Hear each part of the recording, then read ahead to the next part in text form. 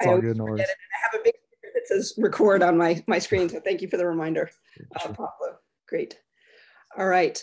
So Wood Technology Center is one of the co-locations of Seattle Central College. We're located in the central area.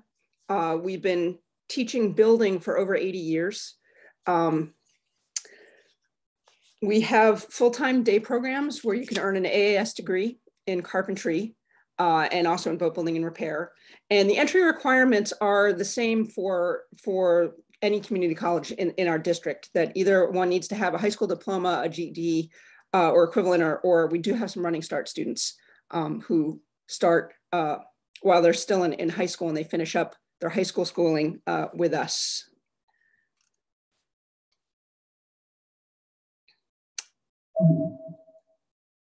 All right, so we have a $27 million new campus that opened in 2012. We were the last campus to get funding before the world financial collapse in 2008. So we have a really, really fantastic facility. Our carpentry area, we've got an indoor build space, we've got a fixed machinery room, we've got indoor tool storage, and then we've got a build yard where we can build bigger projects outside. So we tend to do a lot of our work right on campus because we have a lot of area to build. And when you come into the program, all students start with a fantastic class called Introduction to Professional Woodworking. This is primarily a shop-based class, and you learn everything from layout, hand tools, portable electric and pneumatic hand tools, stationary power tools. You learn fall protection. You learn how to maintain and do light repairs and set up equipment. It's a fantastic, fantastic class that really gets you going. Most of our instruction is demonstration, and then you immediately get to go practice it. So we learn by doing. So here are just some shots of the core shop and the students seeing a demonstration. Then the second through fifth quarters are spent in the carpentry shop. So we do everything in the shop or in the program from building layout, concrete forms, concrete through framing, interior, exterior finish. We remodel. We've had students build cabinets. We focus on high-end trim. You get a really, really, really broad skill set. And we get calls all the time from contractors looking for skilled employees. So there's a great job market right now. Contractors are desperate for skilled folks. So again, from complex roofs to high-end finish work, you get exposed to a lot of different skills. And the way the program is organized is we have 4 different curricula, or 5 actually. You start with core, the intro to professional woodworking. We call it core. Then we have a quarter that's dedicated to concrete building forms, building layout, architectural drawings. Then we have a quarter that's dedicated to interior and exterior finish. We've got a quarter that's dedicated to framing. We've got a quarter that's dedicated to remodel and preservation work. But in reality, all the skills bleed over, right? Concrete project or carpentry projects aren't divided into discrete tasks. So there may be some times in finished carpentry when you're going to do a little framing or when you're going to do a little concrete work, but we have kind of a dedicated curriculum and we just cycle through the quarters and we enroll every quarter. So depending on when you go into core, you'll jump into whatever curriculum we're teaching the next quarter. And these quarters are designed to be taken in sequence and consecutively. And the idea is during your year and a half with us, you'll go through the entire curriculum. Any questions to this point?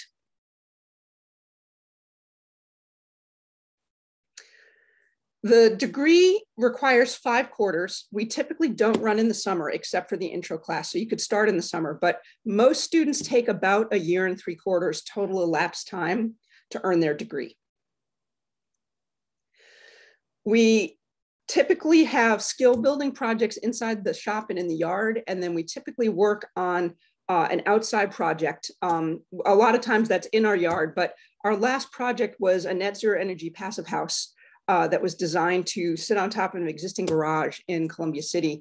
And our students did everything from framing And they decided they wanted to build cabinets the way you would, even though we had a cabinet shop, the way a carpenter might build cabinets out in the field. So we field built these cabinets, and our students got to not only build the cabinets and install the hardware, but they got to install the cabinetry in the project. We built the project previous to that was a 1,700 square foot house that was built in sections in our yard, then disassembled, driven down in the middle of the night to Madison Park, put on a barge and barged up to Whidbey. And here's the house on its foundation. We did not do the foundation work up on Whidbey, and we did not drive the barge, but we built the house in our yard. And again, we did everything from framing to siding to roofing. We installed the tile inside. We did the drywall, sort of like whatever the project required. We worked on it. And these projects take, multi-year. They're multi-year projects, but it's a great way for students to get exposed to real world situations, and to have some accountability to an owner, to have to follow plans to build the spec. And when this house was dropped on the foundation, it was within 1/8 of an inch square overall. The students did a fantastic job. So here is our net zero energy passive house. Students had to engineer this cribbing. We built it outside because the plan was for a flatbed truck to come underneath it and scoop it up off the cribbing and drive it onto the site. But again, this was net zero energy. There were solar panels up on the ceiling. We work with a nationally renowned passive house architect, Joe Giampietro, who designed this project. And this was an amazing experience. We did all the interior woodworking, installed the floor and the drywall. We built the kitchen. Installed the triple glazed windows, which meet passive house requirements. So this was the last project that we worked on kind of right before the whole world was interrupted by the pandemic. And so we're hoping to work with the architect again in the future on his next project. Then here's some shots. There's a really strong sense of community at school. This has been interrupted a little bit as we've had to keep people a little bit more separate and more remote, but as COVID restrictions are dropped, there's a great amount of student involvement in the campus. There's a lot of fun to be had. We have an end of quarter barbecue, usually involves some kind of competition. We have had a very active student council for students who want to get involved in student leadership. Here's some images of the core competition from various years. We had sawhorse jousting one year. This was the Carpentry entry. The dragon. It's still in the shop. It was beautiful. And then we also work a lot on community projects. So it's a great way to get back to the community. And so some examples are, we built the kitchen and all the food storage area at St. Mary's Food Bank, which is a food bank in our community near school. We have built many of the tiny houses for the Low Income Housing Institute Tiny House Village. And in fact, our CAD students did all the drawings and created the drawing set that goes out nationally to various groups who want to build these tiny houses. We've worked with the Northwest African American Museum, the Burke Museum, Northwest Eco Building Guild, Passive House Northwest, just to name a few. And then we also give back to the school community. So we were asked by our Seattle College's foundation to build some dog houses and a little playhouse. And so we dedicated a little bit of time in the quarter for some students who were willing to volunteer some of their hours to build these really beautiful small structures, which, it's all carpentry, but we got to use our CNC machine for some of this detailing here. Anyway, these are really great examples of the creativities that our students possess and develop while they're learning with us. And you can earn your AS degree. So we have students who've never been to college. They're the first person in their family who've been to college. And we have students who've already attended and have some kind of degree, and everybody in between, and everybody's welcome. But we encourage folks to satisfy the requirements to fulfill their degree. You can never have too many degrees. Employers tell us all the time that it shows that somebody can complete something, that you can have a goal and you can accomplish something.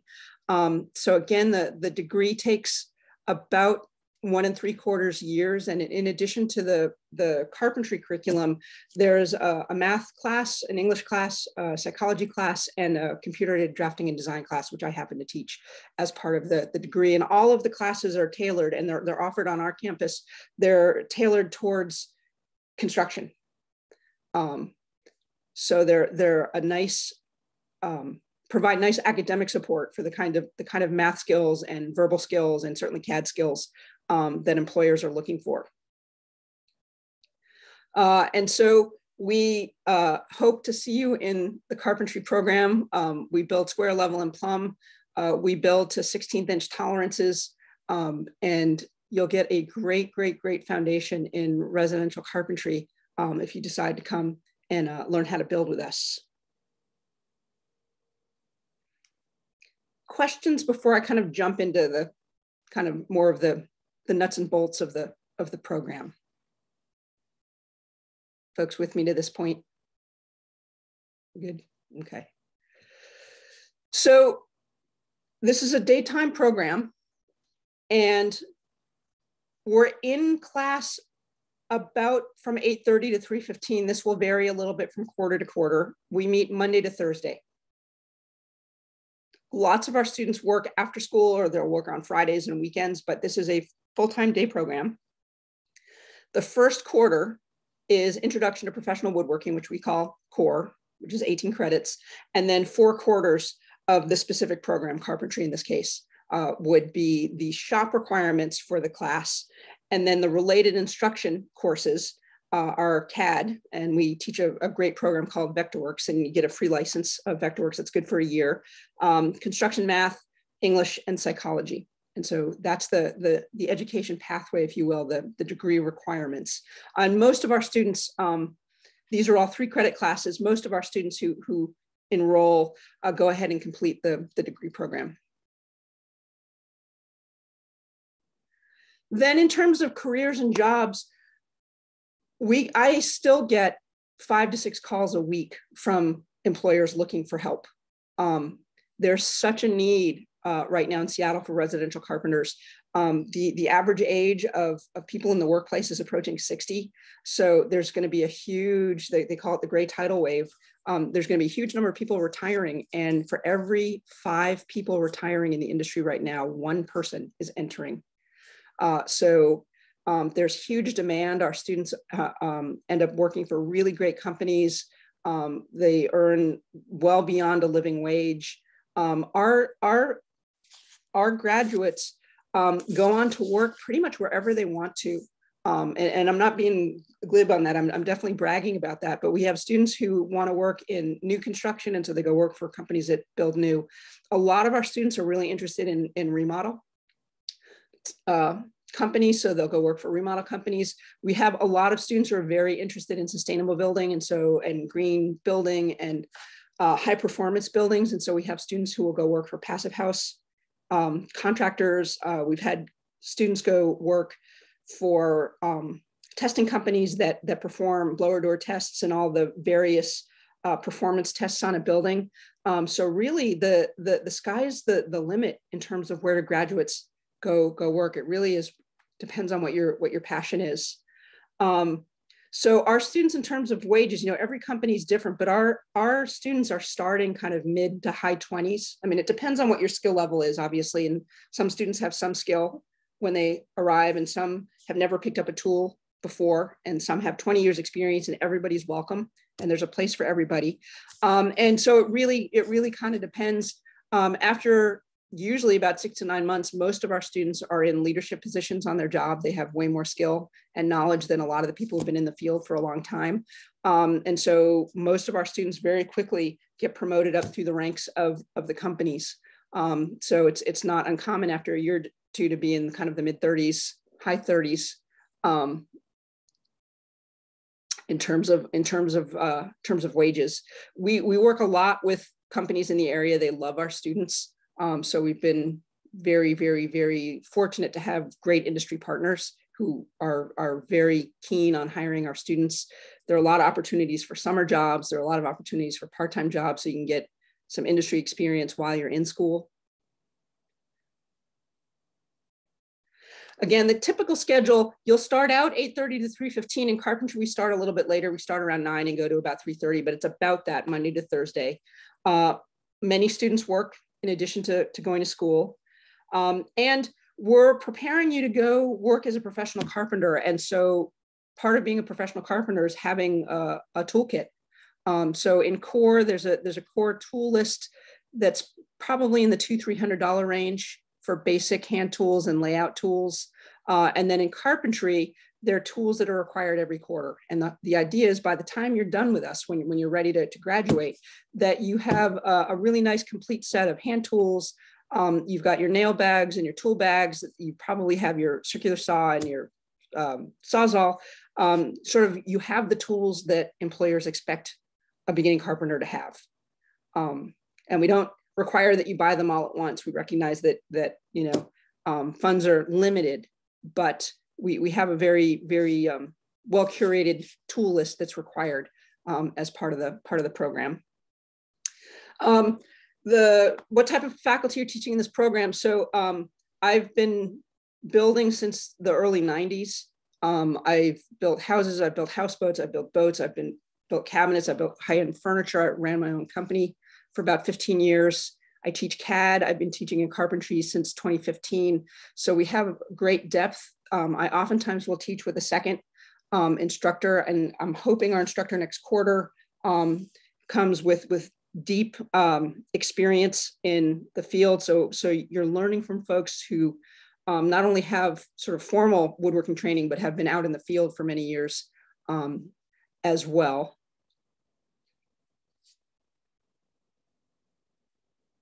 And then if you're interested in finding out more about the program, by all means, send me an email. My email's in the program. You can contact our front office. Things are slow right now all across the college. A lot of people are still working remotely, so don't despair if nobody gets back to you. Just send another email or send me an email. If you have any questions, you can visit our website, Seattle Central, woodtech.seattlecentral.edu. At some point, I imagine this spring we'll be offering tours again. We used to have tours every week. We had to stop during COVID, but again, as restrictions come down, we probably will be able to start giving tours again, but that will depend on the state of Washington and King County when restrictions are loosened up. But you can always contact me, send me an email, and I'm happy to talk with you more about the program or answer questions. All right, that's all I got formally. I think I'll turn it over to you folks and see if there are any questions that you have. And again, you're welcome to send them in the chat. You're also welcome to just unmute yourself.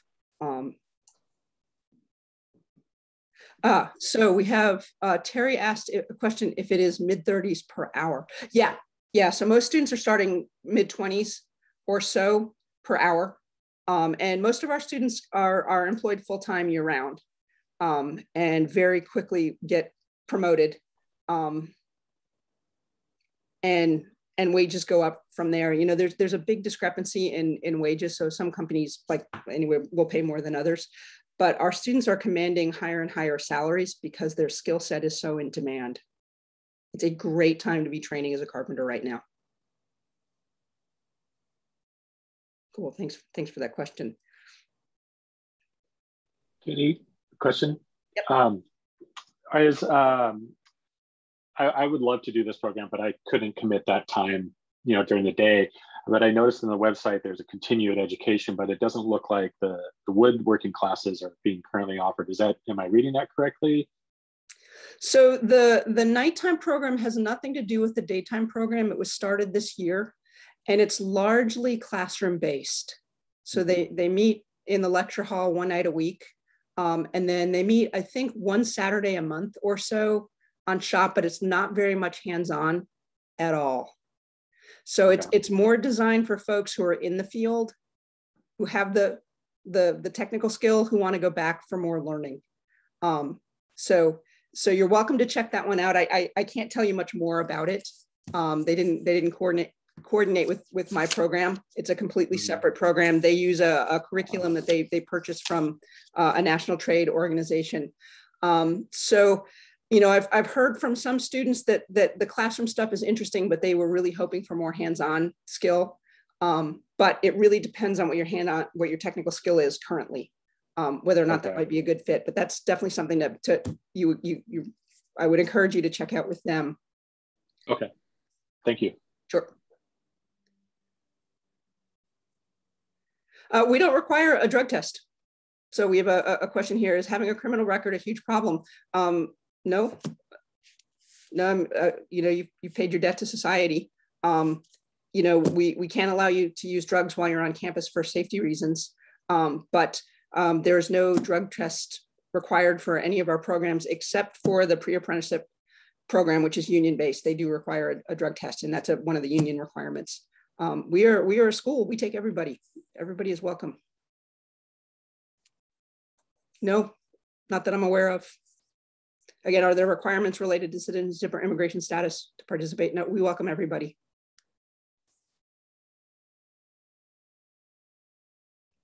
Catie, would you mind talking a little bit about the difference between the pre-apprenticeship program and this program?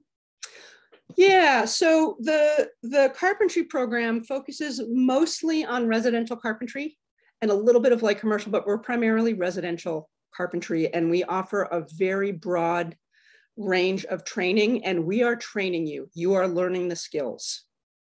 And so we design our projects. Most of our curriculum is project-based. It's mostly hands-on. The goal is for you to develop the best possible carpentry and woodworking skills you can while you're with us. And we acknowledge you're still starting out in your career, but we provide the technical training. The pre-apprenticeship construction program is a pre-union indoctrination. And I use that word because the union uses that word. Indoctrination has all kinds of negative associations, but it's a union term. And it's designed to expose folks to different union trades and to give them the skills to pass the union test to start their training with the union.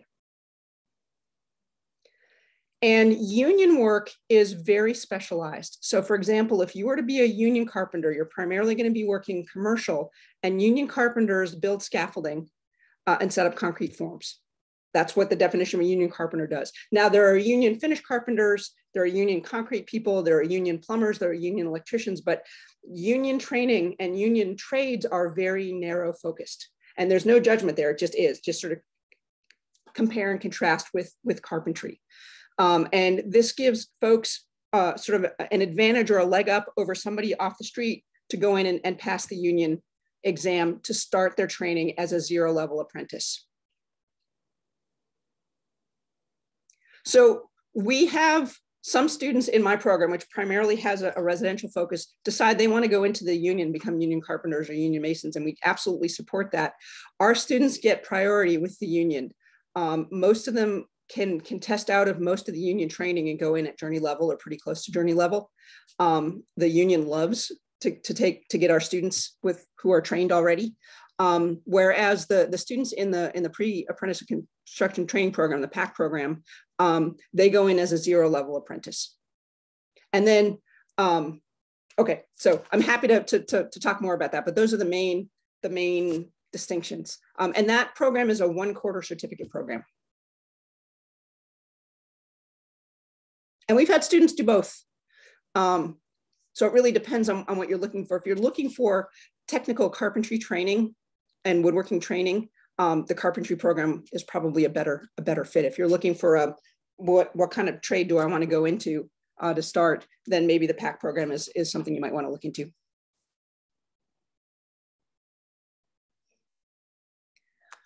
Other questions?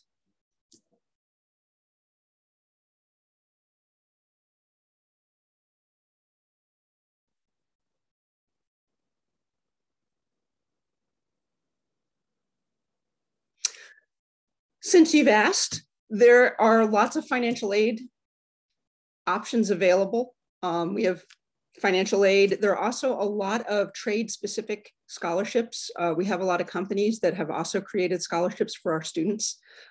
So if you're willing to do a little legwork, anybody who needs help with funding can find help with funding, and we provide a lot of support for that as well.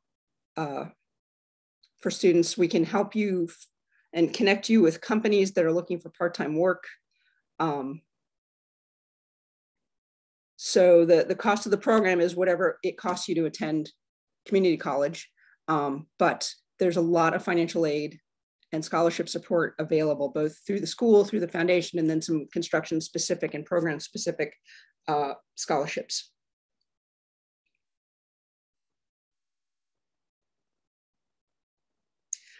You know, there used to be like a skills assessment test, and that was sort of suspended during COVID times. I don't know if there is or not. The Seattle Central College has started doing more kind of like a skills assessment to see which way, if somebody shows up at the college and they don't know what to study, there's an assessment test that they're given that's more you know, like an interest assessment. I don't think I should know this. This would be a good question to ask when you go back to the main meeting of what kind of English and math placement to do the program. I don't think there is anymore, but don't quote me on that.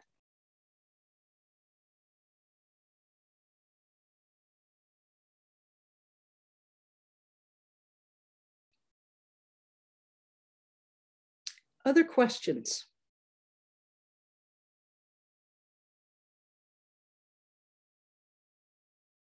Anybody have any building experience? I see one head shaking.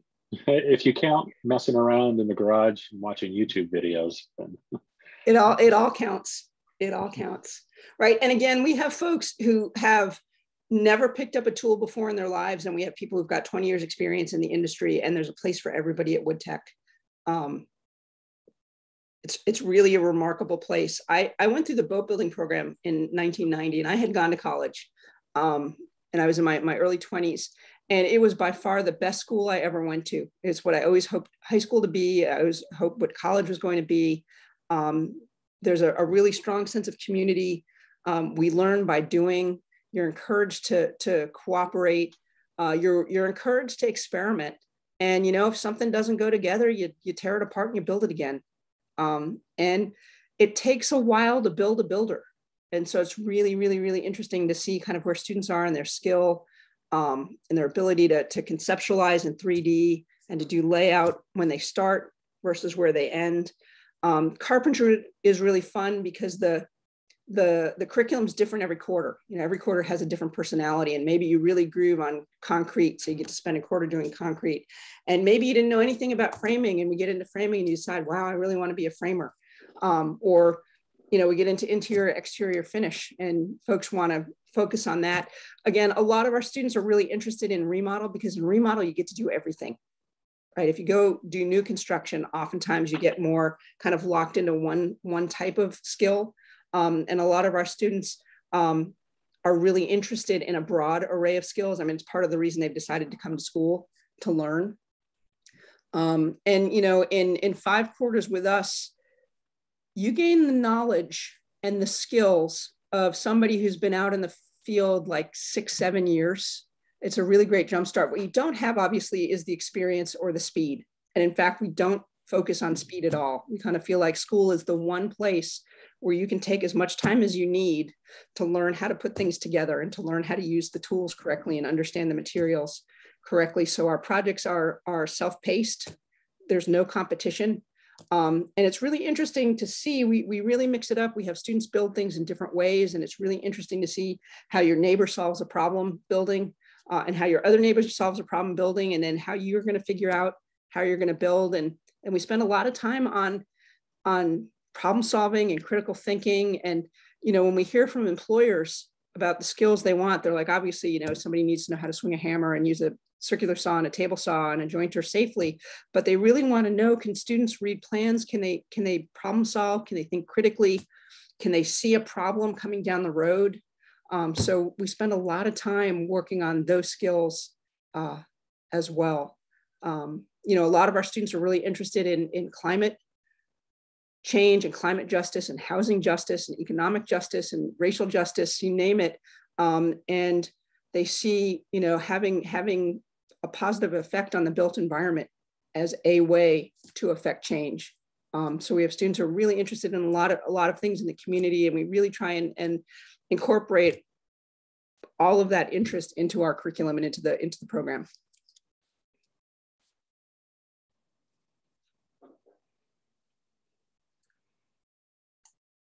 Other questions?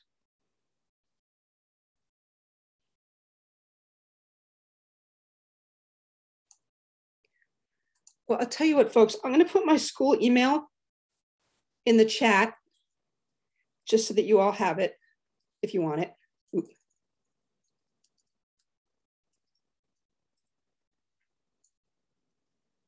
So I just sent it out. Catie.Chaplan, first name, last name, at seattlecolleges.edu.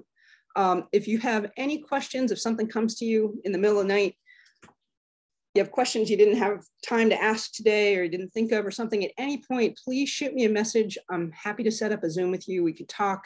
I can answer questions via email.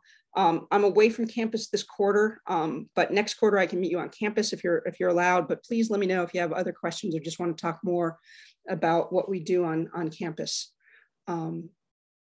So I'll hang out here in the room for a little bit more if anybody wants to stick around and ask other things. But I thank you for your attendance here and for your questions, and I hope to see you on campus at some point. So please let me know if there's anything I can do to help. Thanks, everybody. Thank you. Then if you want to get back to the main meeting, you got it. All right.